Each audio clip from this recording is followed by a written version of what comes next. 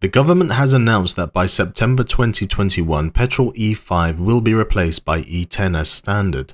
The Transportation Department said E10 petrol is going to replace our regular petrol this year. Last year, the DFT held a consultation on the introduction of the new fuel in 2021 and released its findings. The higher ethanol level in E10 will help to reduce the amount of CO2 produced by vehicles by ethanol absorbing carbon dioxide.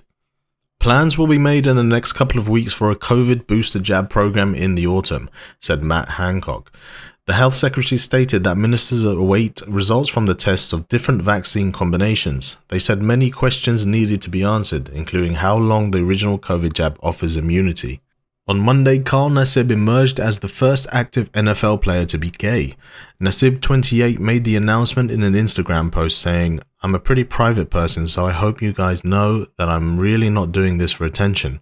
I just think that representation and visibility are so important."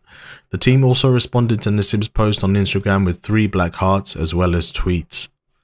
The price of Bitcoin slides on Monday following the orders by the Chinese central bank of the largest banks and payment processors for Bitcoin to play a more active role in mitigating cryptocurrency trading and related activities. Bitcoin slipped to $32,824, down 7.5% from its price at 5 p.m. Eastern Time Friday, according to CoinDesk. Financial companies were also instructed to use their systems for investigation and identification of customers on virtual exchanges and on the over-the-counter market for trade cryptocurrencies.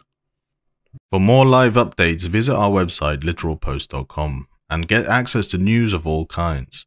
Like and subscribe to our channel to follow top stories and the latest international news.